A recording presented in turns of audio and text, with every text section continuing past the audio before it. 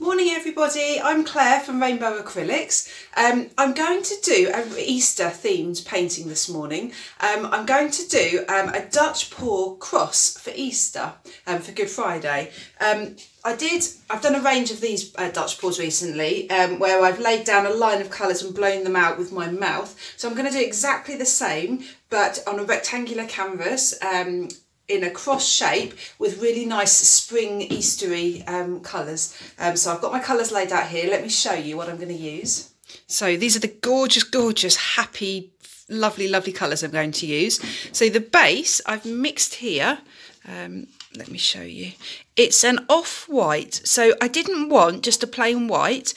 I thought it would just look a bit too stark. I wanted more of a yellow. So what I've done is mixed Montmartre white, and then I've literally added 2 grams of this graduate acrylic cadmium yellow deep hue, and it's given this really warm cream colour.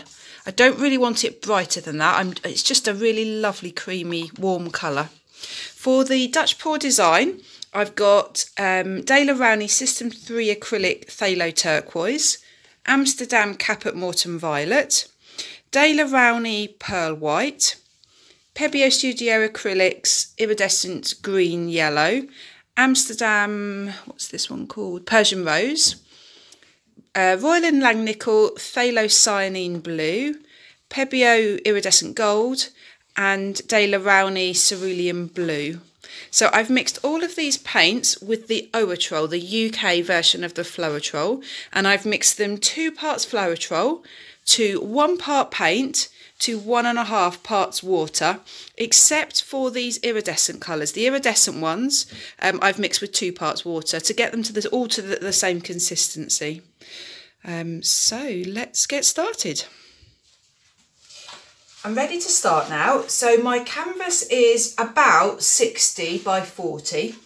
I've put big push pins in the back of the canvas. I've hammered them in and then I've just turned it back over and just checked that it's level. So I put my spirit level on all 4 edges just to check that it's level.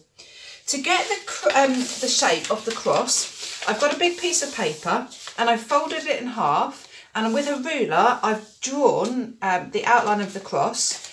Then I've opened it up, so I've now got a perfect cross shape. So I did exactly the same way when I did my heart, a piece of paper folded in half. So I'm going to use that as a template. So I'm going to cover my base, in my canvas in my base colour, and then I'm actually going to lay this on the paint. So it's going to get very painty and it's a bit messy, but at least then I've got the perfect outline because I need it to be absolutely spot on. So first of all, I'm going to cover my canvas in this gorgeous creamy yellow colour.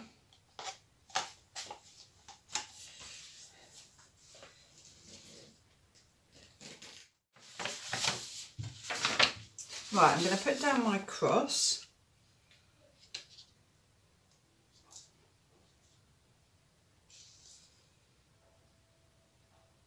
Make sure it's in the middle. So I'm happy with the position. Right, this is the order I'm going to put the colours down in. I've already sorted my order. So I'm going to start with the cerulean blue, do the outline of the cross, and then I will lift this up. Oh, that's not a good start, it's dripped.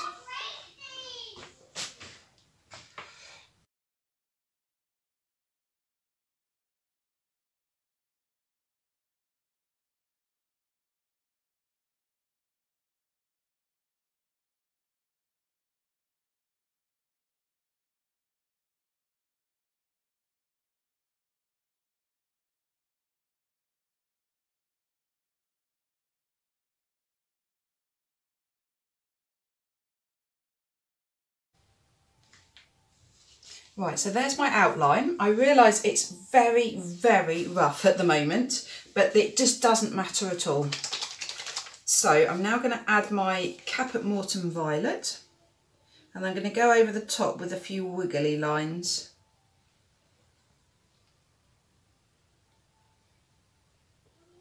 You can of course just do a cross freehand if you want to, but that makes me nervous because if I get it really wrong, it's going to be more difficult to sort out. So the turquoisey colour, just a little bit of this one.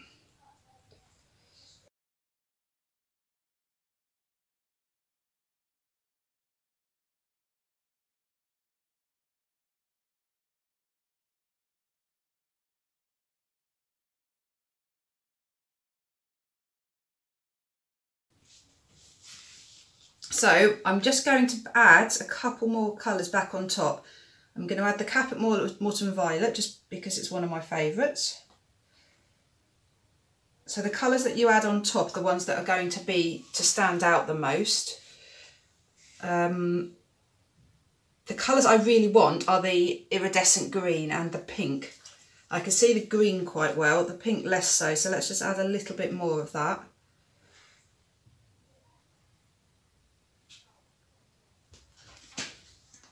I can see the blues okay. Right, I think I might leave it like that. Right, so now the challenging bit. How on earth am I going to blow this out? Let's just burst the bubbles.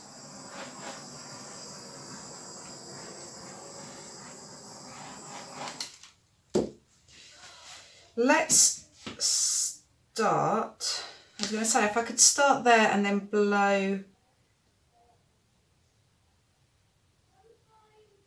I just don't know.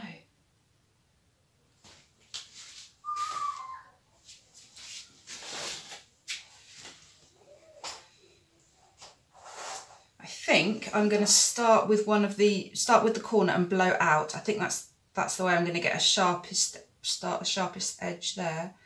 Unless I just start in one point and literally just go all the way round. Well, I might do that actually. Right, let's just get started and try.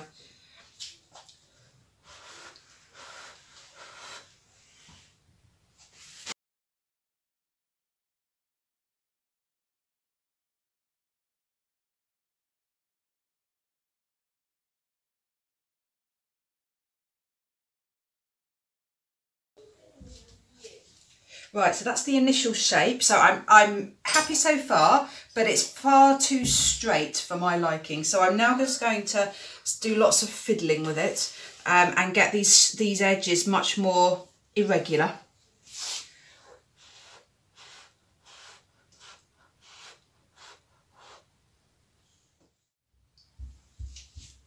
Right, I think I might be there. I'll probably end up tweaking more bits, but yeah, I will definitely end up tweaking more. But I'm very close to being finished, which is great. Right, what I haven't said is that I don't want to leave it just like that because it's very bold, very dramatic, but I want to sort of soften it a little bit more.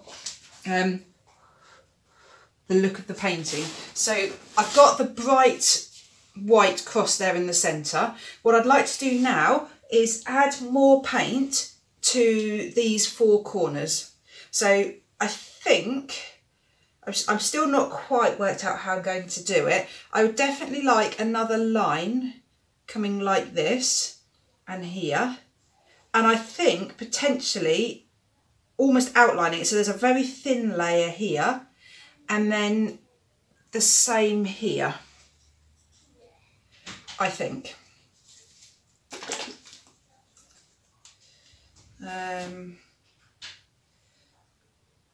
So I'm just going to now add a little bit more paint. I'm doing this by eye now.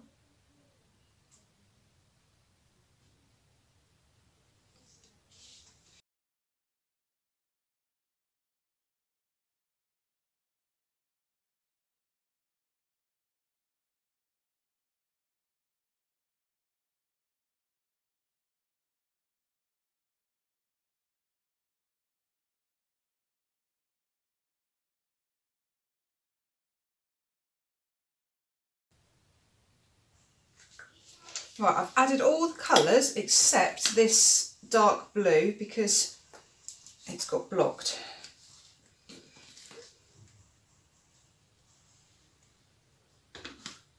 I think I'm going to leave it out, so it might be a bit lighter, this second line.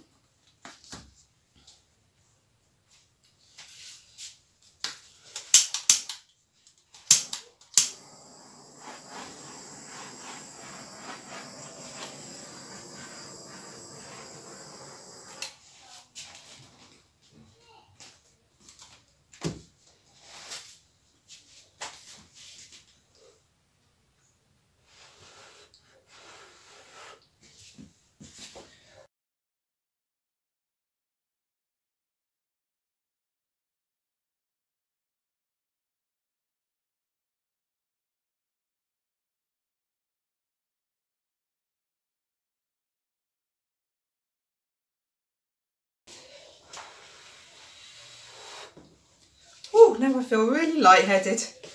Right, let's just catch my breath.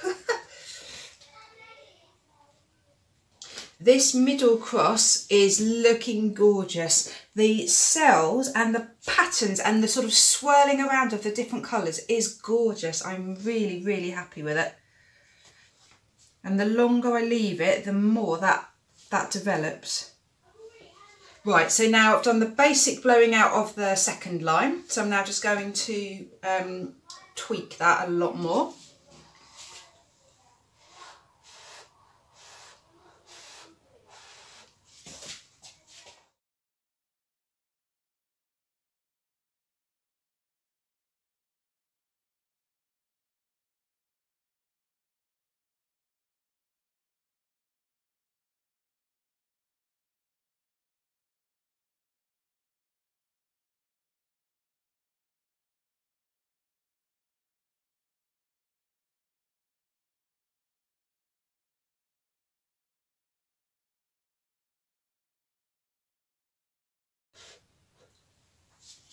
Right, I think I might be finished. I'm trying to work out in my mind whether this is it, I leave it like this, or whether I try and do some sort of swirling pattern to pull the paints together in these gaps. Not in the centre, but just in these gaps. Or do I just leave the gaps like they are?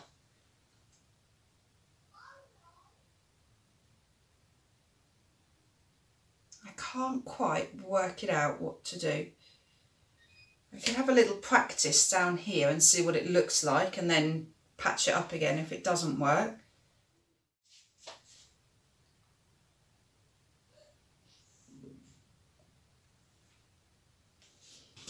I see, I like that. I've just done a little swirl and it's just softened it. I'm going for it, I think. I'll do it on the outside ones first.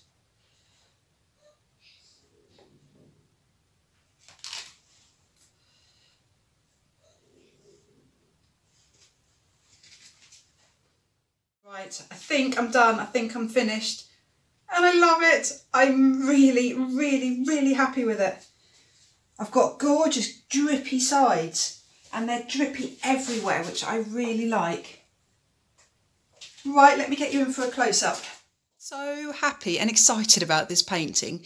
It's worked. I had a vision, I had an idea in my mind, and often my ideas don't materialise, but I think this has worked.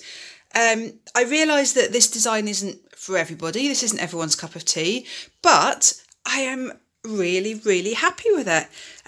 Let me take you in. When you look in detail, you'll see just how amazing the colours are and how beautifully they've interacted. I absolutely love swirling through paint because look, that little swirl, I just love it. I think it is so pretty. So you've got the variation of colours, you've got the cells and you've got the swirls. So it's just a big old jumble of colours and patterns and designs. But you've also got a very simple and yet significant design to the painting. I'm really, really glad I've left the centre plain. At one point I'd considered doing swirls in the centre, and I think if I did that you would actually lose the cross, which is the whole point of this painting. I think it would have then just been too much of a jumble of colour. So you've still got the definite pattern, the definite shape, the definite symbol, but with this just amazing crazy collection of colours and swirls around the outside. So happy, and I like the colours. They are just happy spring-like. I think the dark blue might be less spring-like, but haven't got the dark blue in this band here, which I think, so that's probably a little bit more spring-like. Could have maybe put a bit of more yellow in, but I really like the base colour. It's just not quite so stark as the white. It's just a softer. Oh, and the edges. So the edges are all really, really drippy. If I just had one patch of drippiness like that, I would probably do something about it. But because all of the edges are like that, literally all of them, if I can show you that edge, I'm going to keep them. I'm just going to get rid of the drips right on the bottom in a second, but I'm going to keep the drippy edges because I like that. It just goes with the chaos of the painting. Great, I'll be back when it's dry. It's dry. I'm so happy with it. I love how that cross just stands out. It hasn't got lost at all. I think it would have got lost if I'd done the swirly bits in the centre, but leaving it plain in the centre, just it really, really stands out. I think that's also helped by the fact that the main cross here has got the most blue in it, so it's quite dark and it stands out. So comparing the blue one to this one without the blue, I think that really helps. It just makes it stand out more. Let me take you in for a close-up because the details are just gorgeous. The colours are just so swirly and swimmy, and they just sort of wrap around each other, and I love the swirls. Swirls can wreck paintings, and I've wrecked paintings before by adding swirls, but tell me what you think, but I think that these actually really help, and they just soften it and just make it look really pretty. There's just some gorgeous details in it, some little blocks of cells. Let me go down here. Just so pleased with it. And I'm loving this base colour. It's a real yellowy cream and I really like it. I might be daring and try another painting with the same colour but with a bit more yellow. I don't want it to be over the top yellow, but I think actually it's such a pretty colour. I think I could, yeah, just add a little bit more yellow and get away with it. Great, so there it is finished. Do let me know what you think. What do you think works, what doesn't work? Let me know.